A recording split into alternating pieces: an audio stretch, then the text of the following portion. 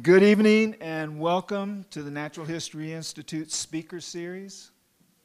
I'm Bob Ellis and I'm going to be the host tonight. And before I introduce tonight's speaker, I'd like to make a couple of announcements. First of all, the bathroom and water fountain are at the base of those stairs. However, you have to walk around that way to get there.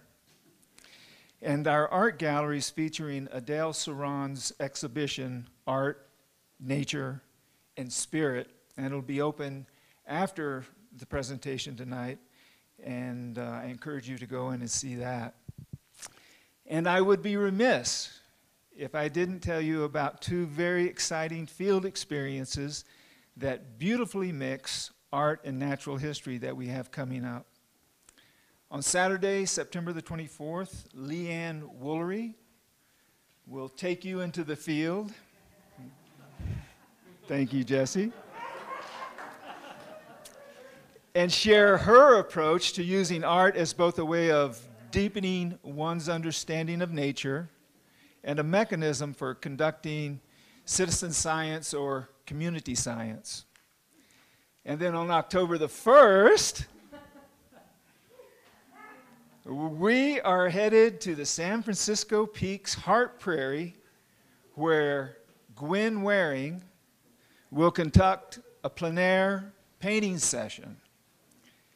And for those of you who do not know Gwen, she literally wrote the book on the natural history of the San Francisco Peaks, and she's quite an accomplished artist.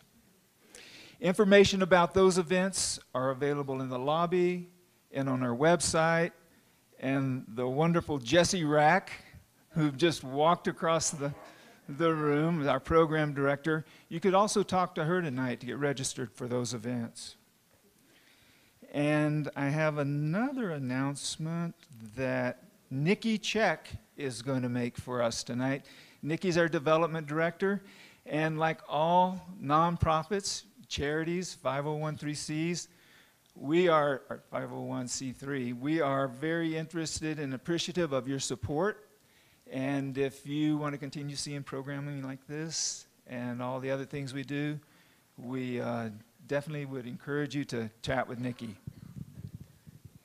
So my pitch tonight is a soft one. I've been the development director here for 1 month now, but my pitch to you tonight is not for NHI, but rather for the Walnut Creek Center for Education and Research.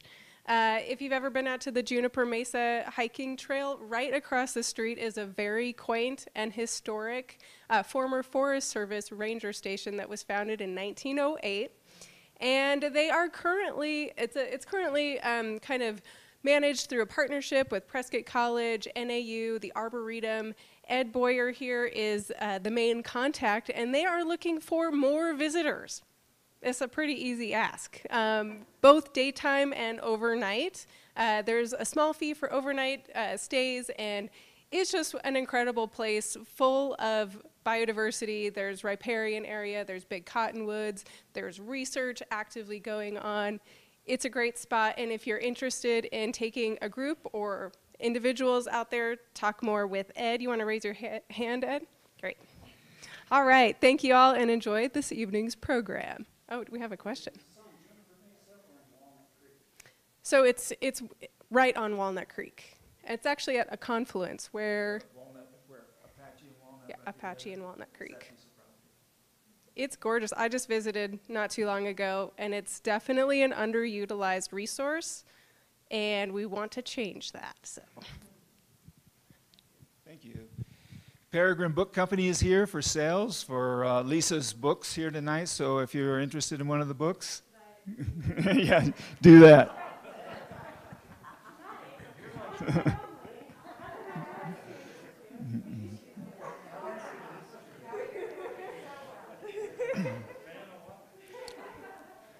All right, so Piñon and Juniper woodlands occupy 70,000 square miles of western U.S. Their ecological, cultural, and economic importance cannot be underestimated. As climate crisis becomes more and more evident, you must ask, who has their eyes on the Piñon-Juniper woodlands. Who among us knows their natural history, and who knows their current status and trend? Well, if you happen to have guessed Dr. Lisa Floyd-Hanna, then you would be right. Lisa has over 40 years of research level engagement with this fascinating, beautiful, and complex biotic community. And lucky for us, she's here to share what she knows with us tonight. Lisa earned her MS in botany at the University of Hawaii and her PhD in ecology from the University of Colorado.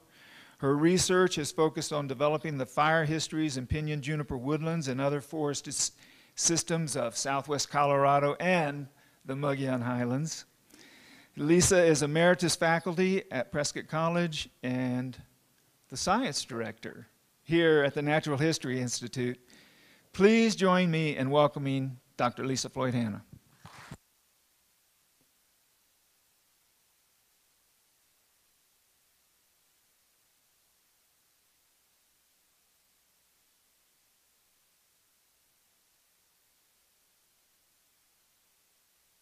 Appreciate all of your announcements. You know, in the story on Piñon-Juniper in the 20th century was one of infilling and expansion, and people even applied the word invasion.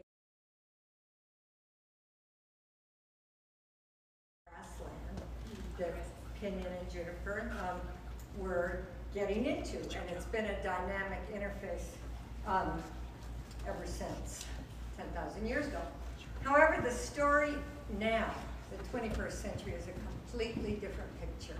We're now seeing contraction. We're seeing... Sorry, Lisa, we Sure. need to wire you so we can hear it on the live stream. Oh, If that's okay. that's fine. Sorry, excuse me. You just look Okay, here real then. fast. And then it'll work. Okay.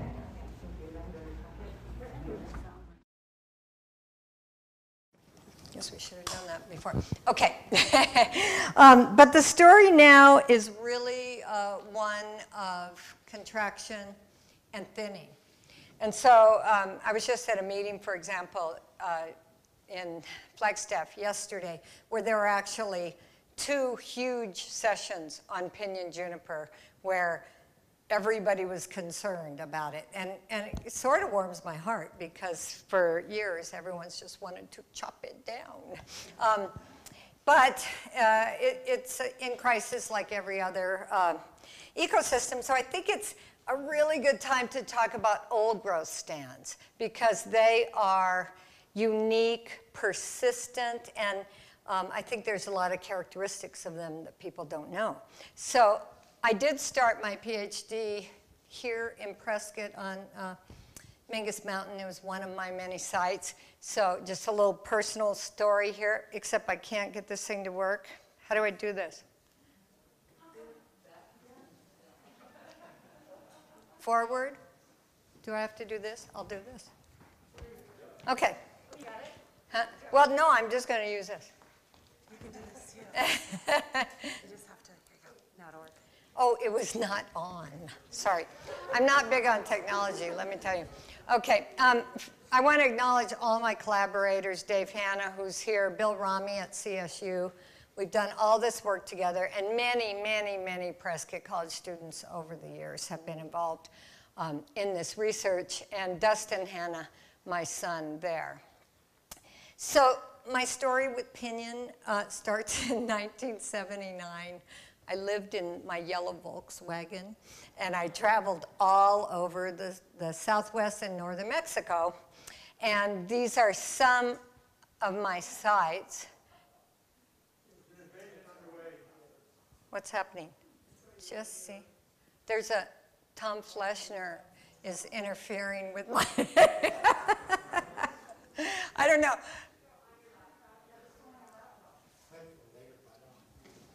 Hit the what? Where's the later button? Could you stay over here and fix this? Ah. I can.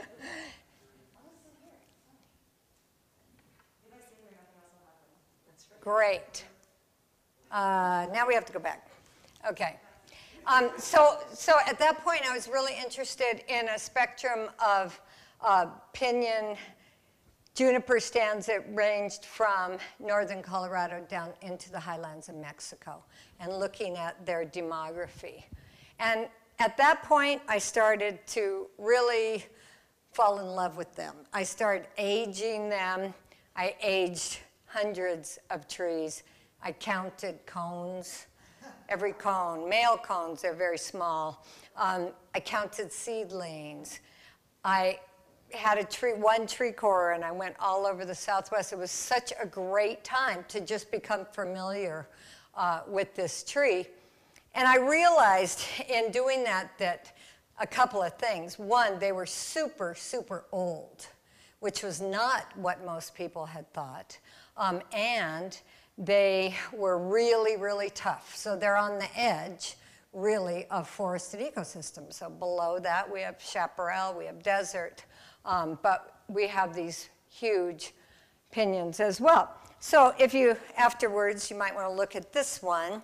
This, how old do you think this diameter piñon might be?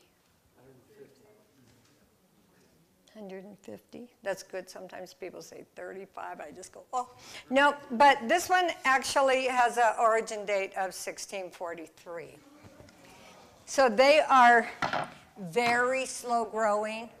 Different habitats, of course, they grow at different rates. So what I'd like to do with that introduction, just tell you a few things about Piñon-Juniper, and we can talk. But I want to talk about the old growth and why I think they're valuable, and maybe you'll have other insights into that. Then I'd like to describe some variation in old growth. I want to go to the north edge of the distribution, kind of the middle, and then down to the south edge of the distribution. And then finally, talk about future projections briefly. And I'm going to try to keep this to 40, 45 minutes, so we have some time to talk. So old growth, when we think of old growth, we think of the Pacific Northwest, big giant trees, and there's lots of different definitions you can see from these studies, but they usually come in three categories. There are structural definitions, dynamic definitions, and biogeochemical ones. So let's look briefly at how those apply to Piñon-Juniper. So Piñon-Juniper, in terms of structure, we expect to have an inverse J-shaped distribution. That means lots of seedlings and few older ones. We also might get a multimodal kind of distribution. Secondly, we expect to have some of the oldest trees. Okay, at least a few of the maximum age for the species. The maximum age for piñon, this tree here, is 910 years old. And junipers can get older, but they're very hard to cross-date. They're very hard to age accurately. So we kind of go with the piñon because they are easy to age, and then assume a stand is older because it'll have older junipers in it. And then thirdly, the mean age of a lot of the trees, the dominant trees, should be about half that. So we expect these stands to be about 450 years old. And then finally, a lot of stuff on the ground, coarse woody debris. In terms of dynamics, the fire history of Piñon-Juniper is not the same as the fire history of the ponderosa pines. So ponderosa pines have very frequent fire cycles. You want to go in and burn them to have a natural kind of dynamic. This is a very different dynamic, and it's a stand replacing system that takes a long time, maybe 400 years, maybe longer, before we expect an area to reburn. And that makes sense if the trees can get to be 900 years old, right? In terms of the biogeochemistry, it's just so fascinating. I don't have time, or I'm actually not really an expert in that to talk about tonight, but I just want to draw your attention to how complex everything is under the ground for piñons. So we have, many of our shrubs are actinorhizal. They have nitrogen-fixing bacteria in them. They're pumping nitrogen into the system, and piñons accepting that. Piñons and juniper are utilizing that. Biotic crusts are notorious for providing all sorts of resources to the whole ecosystem, which the trees certainly benefit. And finally, there's a whole host of ectomycorrhizae and dark septate mycorrhizae underneath the ground that are connecting the roots of piñons to each other, piñons to juniper, grasses to piñon. We don't know much about it yet, but that's a super exciting area of research. I heard a fabulous talk on it yesterday. Okay, so I guess who cares? So old growth is something which I think we in this room probably do very much care about. But if we think about, like, why do we? Well, certainly because they're old. And if you can live that long, you're taking up a lot of carbon. You're providing habitat for a lot of different animals and other plants. But also, trees mitigate warming. So these huge trees are really good for mitigating the effects of climate change and so on. So my friend Bill Baker recently, this is a quote from a paper he wrote where he's talking about how it would be fabulous if management could think about old growth as a goal for restoration. So keep the old stands and keep a whole array of ages so there will be old stands coming into the picture in the future. It's a great paper. Other people talk about the biodiversity. So for example, in Colorado, the Colorado Natural Heritage Program has suggested that Piñon-Juniper holds a lot of the threatened species in the state. Even though it's only 10% of the area, it has over a third of the, most threatened plants, for example. And we know, and we'll see in the subsequent slides, that these old stands have very high biodiversity. So what I want to do is look at 3 stands tonight. Dinosaur National Park is at the northern end of the Pinus edulis distribution. There's 9 kinds of piñon, and I'm only talking about Pinus edulis tonight. Mesa Verde National Park is cut in the middle, and then we have our piñons down here in the Mogollon Rim. So I'd like to focus more on ours than the others, of course, but we'll start in the north. So these northern stands have some of the oldest piñons I've ever seen in my life. The biggest piñons, that's Dave and I trying to get our arms around it. They're towering over you. They're so beautiful. And one of the reasons why they've been able to get so old is there's a lot of barriers to fire. So there's canyons and slick rock. And if you haven't been up to Dinosaur National Monument, I suggest you go. It's fantastic. So clearly, trees approach the maximum age. In fact, they are the maximum age that I know of for the species. They'll die in place, and then ultimately they'll fall over and produce that coarse woody debris. My students named this one place Ridge of the Giants because all the trees were so huge. And this stand dates to 1200. And then you could see there were bursts of establishment since that time. But this stand is at that northern edge has been very, very healthy throughout this time. And there's been a lot of work done up there on a midden, a packrod midden, and that midden suggests that piñons only got to this area in 1200. So that means these are the original pioneers. And they're still persisting and being really good. They're really great trees. And then they fall, and there's lots of coarse woody debris. It's not a real easy place to navigate because you're walking over these big trees all over.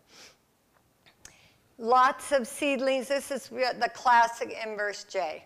We have some old guys, 400 or 500, maybe older, but lots and lots of seedlings and saplings. That suggests a long-standing old growth kind of situation. Dinosaurs super rich in biodiversity, and a lot of that diversity is in the pinyon. So we have crusts, we have birds, we have probably more than half of the 650 vascular plants are in the Piñon-Juniper zone. So they're fabulous. They're just fabulous. One of the cool things, I think, about having these super old trees is that they can give you some insight into ecological and climatic parameters. So Dustin Hanna here was able to show, after coring lots and lots of these trees and looking at their patterns of growth against climatic data, that pinyons respond differently to climate over time. So young trees have fairly low what is called mean sensitivity. Their sensitivity or perception of the environment. Then they get to be about 200, 250. They kind of level off. Then after 700 years, it drops precipitously again. And that has implications for the climate now. So with our mega drought, dry, hot temperatures, we're expecting trouble in the super old trees. And that is, in fact, what we're seeing. But this stand, up until now, has been pretty healthy, whereas there have been beetles in the rest of the distribution. That north edge has kind of been exempt. Haven't had many beetles, but they have had more frequent wildfires. So the fire cycle here is 600 years, and now those fires are starting to get a little more frequent, and unfortunately, then they have been invaded by cheatgrass and other novel vegetation types. So they're essentially lost from the landscape. They can't really regenerate as Piñon-Juniper with all that cheatgrass in there. So that's the big threat to that stand. Okay, then. That's on the north edge. You know, and edges, just let me say for a minute, edges are of concern to ecologists because sometimes they're harbingers of what might come to the middle part, right? So if we focus on the north edge and we focus on the south edge, we might see how the whole stand is going to be. So we typically think they're a little more stressed than other stands. So now we're moving from the edge right smack in the middle, Mesa Verde National Park, where I spent 25 years working on the pinyons there. And this book is a culmination of what a whole lot of naturalists think of the old growth in Mesa Verde. And here, though, the pinyons only reach 500 years. I did this work first, so I thought these were really old. Then we went to dinosaur, and we were like, whoa, you know, they're kind of young down there in Mesa Verde, you know. Maybe 500. Most of the stands date about 400 years, so it's a 400-year fire cycle. One expects the size of Mesa Verde to reburn every 400 or so years. But all those characteristics are there. We have junipers, we got inverse J, we got lots of seedlings. And these stands, if you look at the historic pictures, have looked like that for a long time, at least till early 1900s. So this is kind of concerning because we see this inverse J shape over here, a stand in 1984. But if you look at it in 2003, it's flatter. And that suggests that we're not getting seedlings and saplings coming in. Couple of reasons for that. Pinyons in this area mast. Do you know what masting is?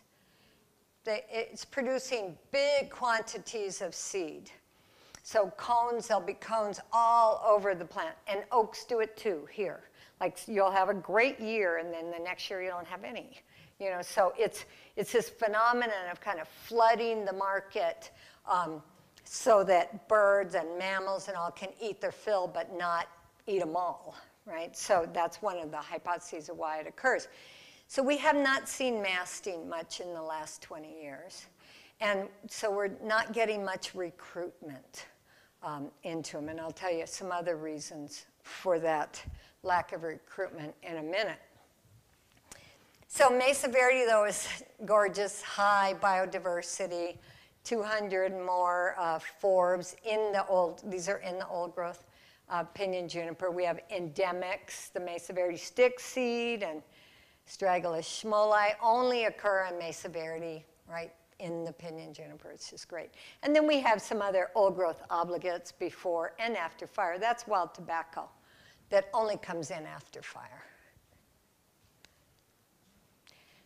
Lots of grasses, lots of lichens, lots of mosses. So very rich biodiversity. And the reason I know this is that my colleague, Marilyn Collier, was the resource manager at Mesa Verde for 60 years. She started as an archaeologist on one of the projects. She was just fantastic, and we all knew she was going to retire one of those days, and she had file cabinets full of data, and it was just amazing. So I encouraged her, and together we wrote this book. It's a little older, but it's still very relevant. It covers each taxa, like we would pull together people who knew about the biotic crust, people who knew about the insects, and so on, and just tried to say how incredible it was. Because at that point, we were still kind of fighting the Piñon-Juniper horrible kind of phenomenon that's out there, you know. There's at least 115 birds there that live part of their life cycle in the Piñon-Juniper, and those are some of my favorites, but there's lots of them. But I'd like to bring your attention to the Piñon jay. The Piñon jay is kind of notorious for its relationship with piñon. So it actually collects the cones open, it sees those, it picks the seeds out, it caches them. So on a masting year, this is great because they can cache way more than they'll ever eat. They're very busy. They have a sublingual pouch. They can take all sorts of seeds with them. Supposedly 250 can be in there. Move them around. And the thing that they do, which is so phenomenal for the piñons, is they plant them in the best sites.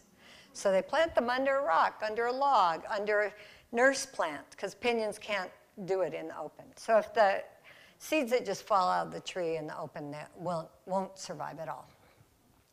So the Piñon jay is like a very important friend to the piñons and vice versa. So the gonads of the Piñon jay actually develop if they see the green cones. It takes 2.5 years to develop a green cone. So they come in, they see that, they go, oh, there's going to be a good crop for my babies. And then their gonads actually respond. Phenomenal. And they are now known to forage, nest. What else do birds do, Carl? They forage, they nest, they cache. There's one other thing. But they do it all in different types of Piñon-Juniper woodlands. But they love that old growth structure. So the thing that's kind of startling is that this very abundant bird is now threatened. And it's gotten listed in New Mexico, in Arizona. We were having a discussion yesterday about this, and apparently they used to be more abundant here, but now, as long as I've lived here, I have not seen these big flocks of Piñon jays. So it's a worry, and it is actually driving the Forest Service to preserve the old growth stands in New Mexico. So with Defenders of Wildlife and other groups are really on this, trying to keep the old growth to help with the Piñon jays, and definitely the treatments that are used to thin the forest are very detrimental to the pinyon jays. So that'll be a great angle for preservation of the old growth. Okay. So I mentioned this already, that they mast. These large crops can put out so many seeds, and then those seeds will be put under nurse plants. That turns out, as we'll see in a minute, is really important for our area here. We have the best nurse plants. So at Mesa Verde, I mentioned, I think, the fire cycle is about 400 years. It takes 400 years to reburn that study area.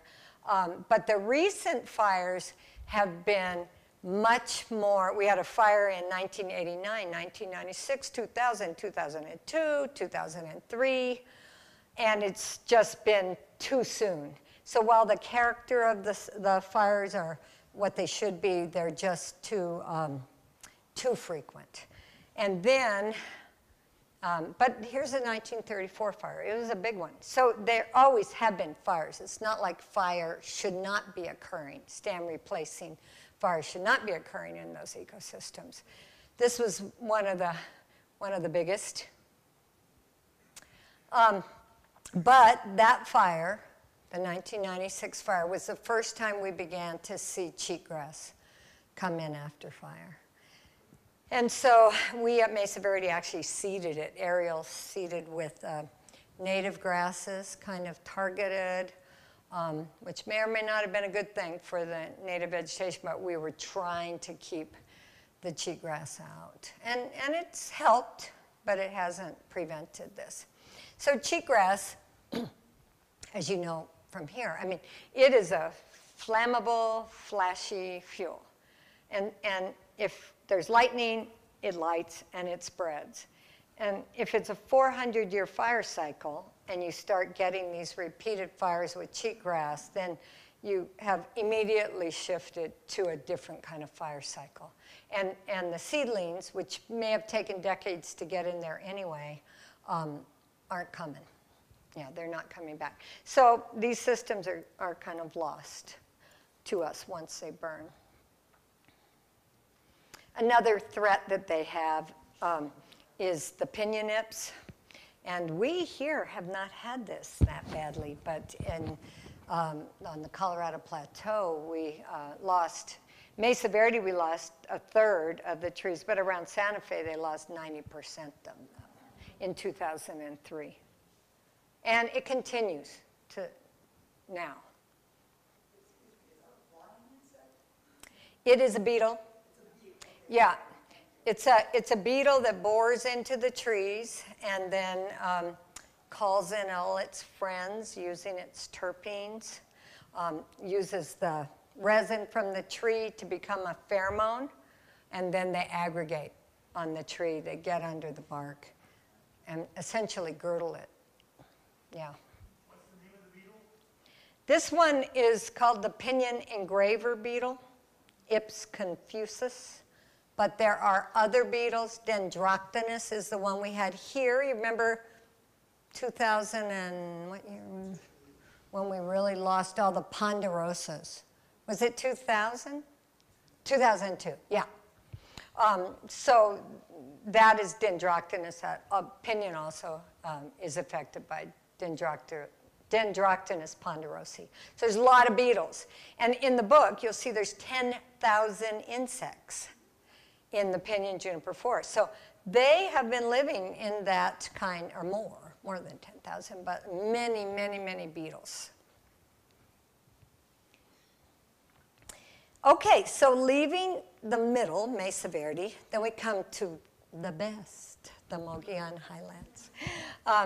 Here at the Institute, we are focusing on this region as our research area and trying to characterize the biodiversity of plants, animals. We have a current butterfly study. We have had a snake study. So looking to verify what we think is true and that this is a very, very rich area of high biodiversity because it has plants coming from the south, the east, and the west, from the Rocky Mountains. So it's kind of this fabulous ecotone, really, of plants and snakes. So far is what we know. So the pinyon in this area is a different pinyon.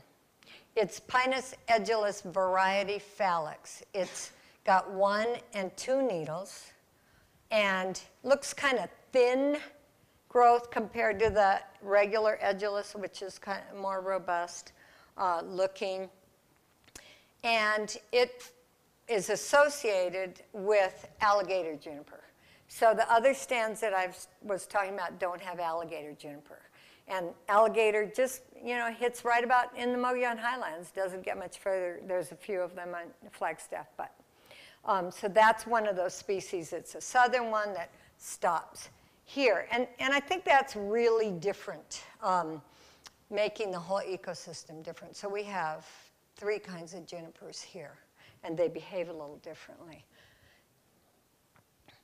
This was one of my stands in 1980 on Mingus Mountain. These are slides that have been scanned with not particularly good scanners. But I kind of like this historic look at it, And these stands are much younger, even though they're the oldest ones here. The old growth here is probably 300 years versus 450 or 500 Mesa Verde and 900 up on the north end. And there's some reasons I think we could talk about that. For that one is that it is a different variety. It's just a slightly different accumulation of genes. But we get some really lovely stands. These are out towards Juniper Mesa that we were just talking about, fair oaks. You can get really dense, beautiful stands, and associated with the alligator juniper. And then they integrate with the chaparral. So the chaparral is one of our greatest gifts here because we have at least 17 perennial shrub species. The other pinyon stands probably only have a few, 1. And the main one is Gamble's oak in those stands I was showing you before. So we just have a completely different kind of association here, one that's very rich in nurse plants. I mean, from the pinyon's perspective, right? Look at those. They're just gorgeous. A lot of them, the 2 on the bottom, are both actinorhizal, nitrogen fixing. So these are very rich environments where you have mountain mahogany or where you have Apache plume. Those are very, very rich in terms of nitrogen, super good for seedling establishment, but the others are incredible nurse plants. So it's just more likely that those seedlings are going to establish under these shrubs. And they do. And we have more seedlings here than anywhere else I've ever seen. Yeah. There was a lot of reproduction in 1980 here. I might have even called it masting. I didn't get that the trees here don't really mast at that time. I had to move down here and live here to really see. They produce cones, some cones almost every year. Some trees do in the population. So it's different. And the net effect of it here is that there's lots of those little seedlings. So I wanted you to see those seedlings so that you can look for them when you're out hiking. Then the other thing is who's planting them? Because if the pinyon jays aren't really that prevalent here anymore, I'm sure there are some. But certainly not these huge flocks of 200, 300 birds that are, where we live in Durango. I mean, we live with a flock of pinyon jays. I mean, they're the squawkiest. They come in every day and say hello. And they're, but I never see that here. So we're thinking scrub jays, maybe other corvids. So I would love it if you would all look for that when you're out hiking. Because I really don't know who's caching. But I know they're doing a good job. because it's very effective. Here's a stand from 2007. Look at all the seedlings, you know, but it only goes to about 300 years old. So it's a different kind of phenomenon, but nonetheless has all the old growth characteristics. The other thing that's weird about here is where the stand replacing fires on the Colorado Plateau are huge. They could be square miles, square hectares anyway. Here they're tiny. So what you have is a lot of evidence of fire when you're out hiking. Mesa Verde, you can hike for 4 days and never see a piece of charred wood except in these recent fires. So this is unusual. It's more of a patchy stand replacing fire, and I think it's in part because of the shrubs.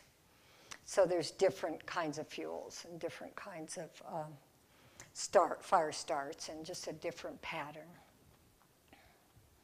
But we have big fires. We have big stand replacing fires. Most of you probably remember this one. Might have been in your backyard on Granite Mountain. So it was a pretty cool Piñon-Juniper fire, and we did follow it for a number of years after. And the old stands on the north side of Granite Mountain are the ones that now have the highest biodiversity, for sure, of forbs and everything. How am I doing on time, Dave? You're supposed to be my timekeeper.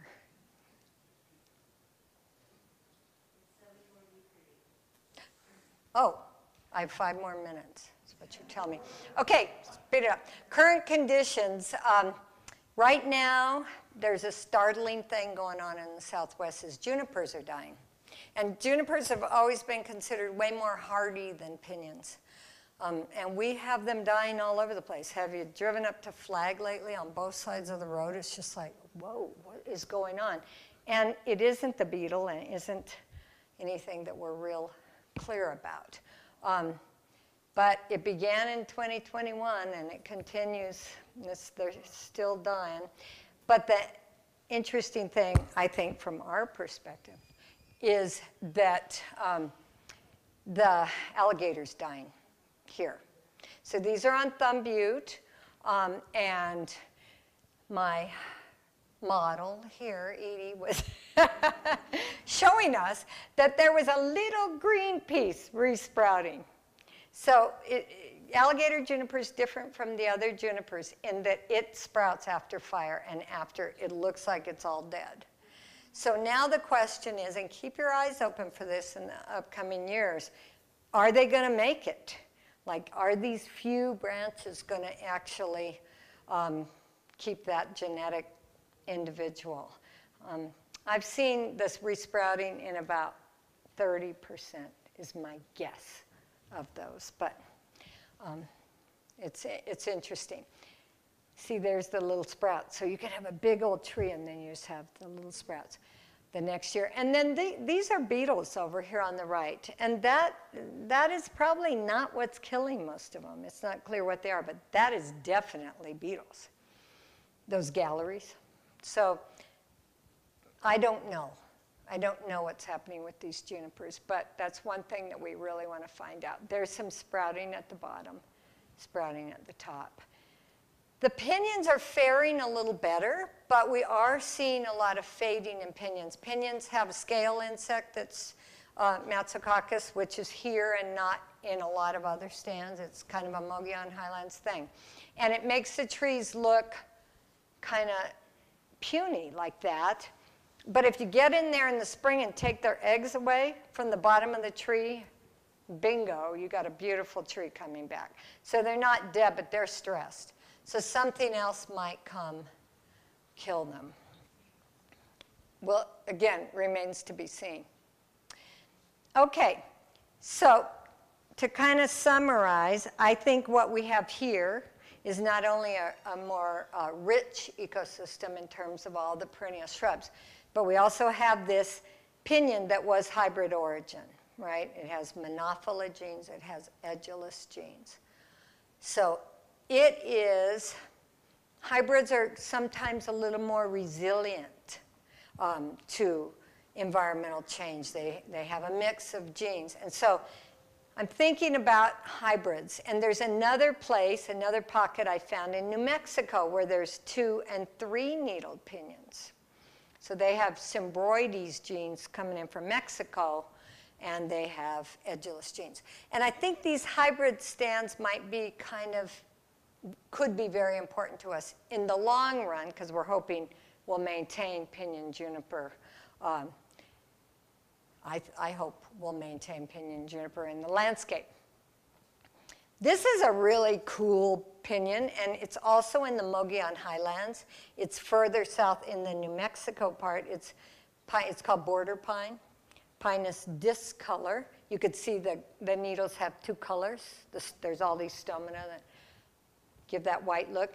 And those kinds of habitats are really cool. This is in the Gila area. So that's another one that we are lucky to have here.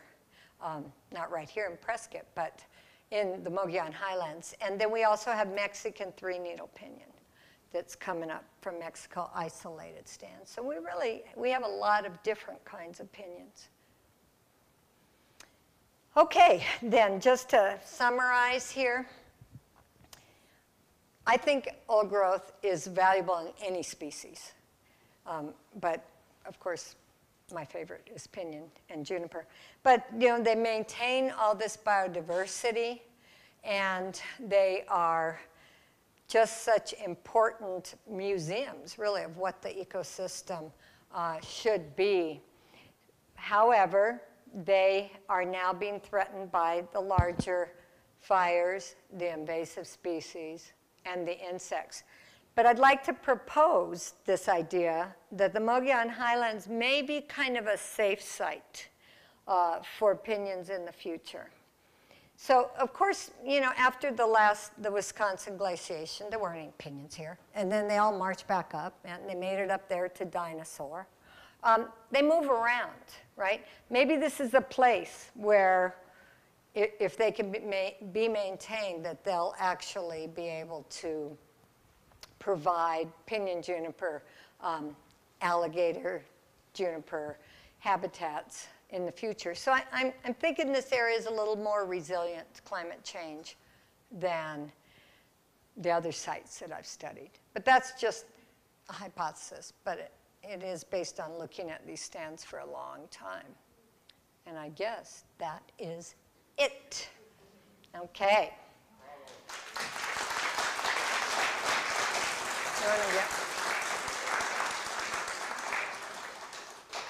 Turn this off. Yes. Have you looked at studying the Piñon-Juniper habitat that occurs down in Walnut Road? Yes. It's so unique, right? And also it's just huge Yes. pinions in this little pocket. Yeah, I think I know where you're talking about. And we did age them. Yeah. And they're some of the oldest. Yeah. Yeah. Thanks for reminding me of that. Yeah. Good. Is there any evidence of these pinions or these junipers sort of starting to spread in other states as climate conditions start to change, or are they so localized to this area that there's not really much of a chance of that? Yeah, well, as Bob said in his introduction, Piñon and Juniper is very widespread, but there are 8 pinions across that landscape. The whole Great Basin is a different pinion, Pinus monophylla. So what we're seeing not so much is spreading out into other states, but maybe spreading a little higher in elevation as the ponderosa Piñon chaparral interface here, for example, we might start to see them jumping up. So there's a lot of speculation that that's going to happen. Yeah. I love your optimism. I don't feel it, however. But I love it. The age difference is fascinating to me. The 300 years here and then up to 900. Yeah. What's that about? Do we have any idea? Well, part of it is this variety is just a little different, the variety fallax. And I think part of it is the fire cycle's different, shorter. So they do get wiped out more before, but in smaller patches. And thirdly, there may be older stands out there that I haven't been able to core, you know? Because we really have never been funded to do the fire history of this area. It's always been my students and I going out, doing that. Whereas at Mesa Verde, we were very well funded, and at Dinosaur we were. So I just had a conversation yesterday with a colleague who has grants and money, and I said, you know, this is what we should be doing. And he said, yeah, we should be doing that. So hopefully I really would like to do a really good full-blown fire history here and see if there might be older stands like that that might push that age up. Yeah. Yeah. You talked about the enemies of the Piñon-Juniper. You didn't mention chaining that's taken place and how big of an impact that has. Out there sighting along the Upper Verde River, there's just acres and acres and acres where they've just gone through and chained and brought down the Piñon-Junipers. Yeah. Is that a big threat? And part of the rationale is, well, we're saving the water because Piñon-Junipers transpire all over water, and so we're really going to feed the aquifer more. Do you have thoughts about that kind of Oh, yeah, I have a lot argument? of thoughts. But yesterday at this meeting, my thoughts were verified. First, there was a really great paper that looked at tree removal and the effect on the water situation, and it's exactly the opposite. It's also been published. Trees bring water in, right? They love water. Grasses are like this high, you know. Water can go right through and go somewhere else. But trees actually keep a much wetter soil environment, even though they demand a lot. They also, in fact, they were talking about this with saguaros. That saguaros bring that water in, you know, and we always talk about how they expand. Well, now they're seeing that they actually bring that water down and push it out into the root system and create a much wetter soil situation throughout those areas. So chaining, that's what I was saying in the beginning, you know, that people didn't want pinyon and juniper. It destroys a range, and range was the primary and is the primary goal for many management activities. But the state of Utah, I mean, they chained so much pinyon and juniper. I mean, this pales in comparison what's in the north. And the thing about the chains is they miss all the seedlings. You know, so they take out the big ones, but the chain's too high. And so there's actually was a talk today that I missed where a colleague of mine from the Ecological Restoration Institute was going to do that kind of historic perspective on effects of chaining. So hopefully we can get him down here to do that. Yeah. Just a local observation, since the late 80s, I haven't seen much regeneration of pinyon due to scale. And that started pretty much around Copper Basin, moved through Hacienda, and is gradually moving north. It hasn't made its way out to Williamson Valley. The scale insect. Scale, yeah. But, you know, it's just a local pinyon problem. The other presentation, I've heard presentations about pre-colonial and the Colorado Plateau. And we talked about Ash Fork and that region. And when they came out here to establish Fort Whipple, they had a lot of historic photographs, you know, taken when the soldiers came out here, and then showing about the quote invasion of juniper, you know, on Colorado Plateau. And I know there's been some efforts to take that out. They cleared juniper along Highway 89. So what do you think about that? Well, are you familiar with Harley Shaw, who was with Arizona Game and Fish here? He produced a really great historic photo comparison and text from the Whipple expeditions, and really, you ought to look at that. I'm trying to think of it. It's got a great name. Plenty of wood, something. But his general conclusion is there has not been a lot of invasion. There's been a lot of infilling in areas that might have had, and that's what you'd expect, right? There's an ebb and flow at any ecotone. So certainly if you take a photo at a moment in time, it could be more grass, or another moment in time, it could be more juniper or pinyon. So I think that in those ecotonal areas, there has been an interesting ebb and flow. If it burns frequently, then it'll favor the grass, because the junipers and pinyons are fire sensitive, except alligator juniper, which will resprout, so that's a different one. So I feel like both sides are right in a way, but I don't think we should manage for an ecosystem that we want in that second, like we want to have only juniper here, or we want to reinstate a dynamic process so the ebb and flow might actually exist there. And that's what I think is going to keep the water table the way it should be. But I don't have a lot of data to support that. My understanding that PJ forests, particularly juniper, have been expanding greatly in the grasslands because of lack suppression of grass fire to keep them out. Is that wrong? There are some cases where that could be true. Mm-hmm. It's not a general case, because there is a pinyon savanna, a true pinyon savanna in New Mexico, for example, where the fire cycle is more like 30 years.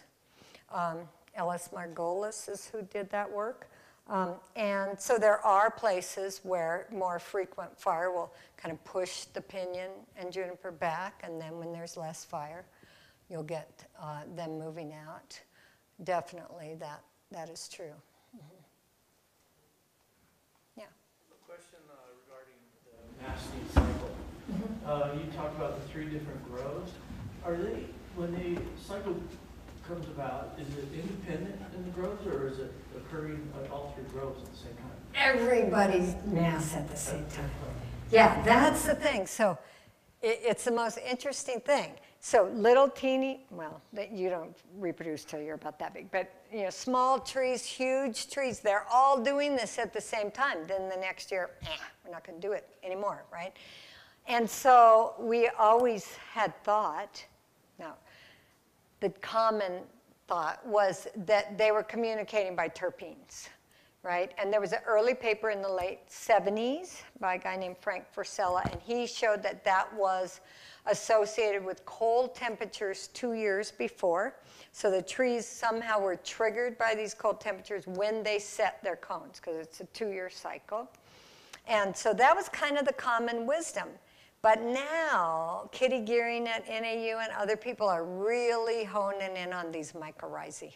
So they are really communicating underneath there. And I cannot believe that a lot of that communication isn't also happening underneath the ground.